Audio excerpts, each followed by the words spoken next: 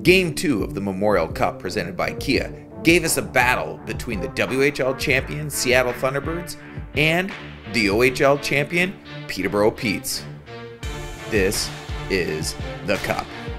A veteran team with Memorial Cup experience in the lineup, the Thunderbirds knew how critical getting the first win is. We came into this one saying we kind of had to get the first one and make the mojo keep going, so I mean, it feels really good to get that one. It was a big game for us, and just talking, we have some guys with experience, and winning the first one is definitely crucial. The Petes suffocated the Thunderbirds with their forecheck for most of the night, but the T-Birds trusted the process and were rewarded in the third.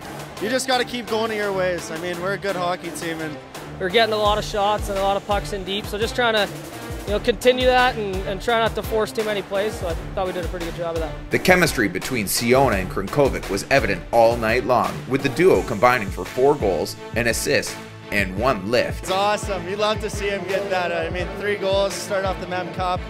It's unbelievable. He's such a great dude. Obviously a good forecheck by the guys, and I was fortunate to kind of have some room to shoot it. So we were both excited, and I kind of jumped, and before you know it, I was in the air. And no time to dwell on this one for the Petes as they're right back at it Sunday against the Blazers. Watch video and learn from your mistakes, but it's nice, it's like a tournament format, so brush off the shoulder and show up tomorrow with a different mindset.